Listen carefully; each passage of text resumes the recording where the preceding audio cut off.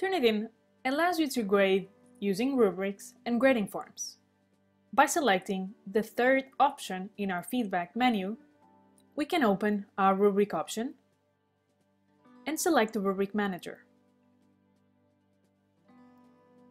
Here I can see the example of a rubric where I have each criteria on the left side and respective percentage, and at the top I have my scales.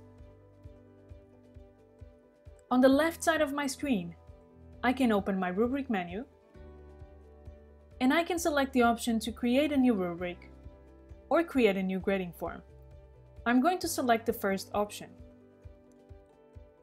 Here I can add a rubric name, and I can also select if I would like a standard scoring, custom scoring, or just for quality purposes. After that, I can add my criteria and respective value, and I can change the scales. Once I am done, my rubric will look a little bit like the first one that I showed you.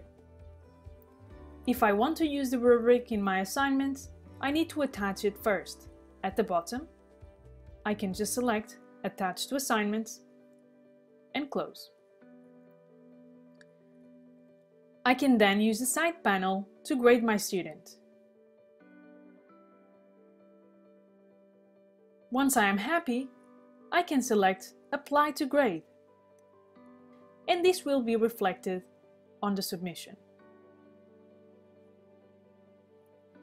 If you prefer, you can also create a grading form. To access grading forms, we need to select the same option as before to manage our rubrics and grade forms. Select the same menu and click on the second option, Create New Grading Form. Here I can add a name and enable or disable scoring. Then I can fill in my criteria and the description. Once you are done editing, your grading form will look something like this. I have enabled scoring, and now I'm going to save it and attach it to my assignment.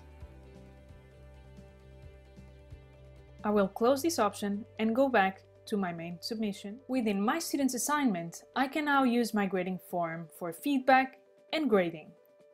I can add a grade to each individual criteria, and I can also add a comment. Once I am happy with it, I can apply to grade.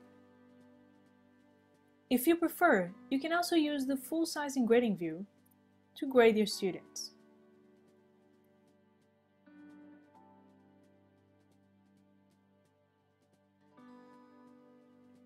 I can change the grade, I can apply it, and once I close it, I can see that the new grade has been applied to my paper.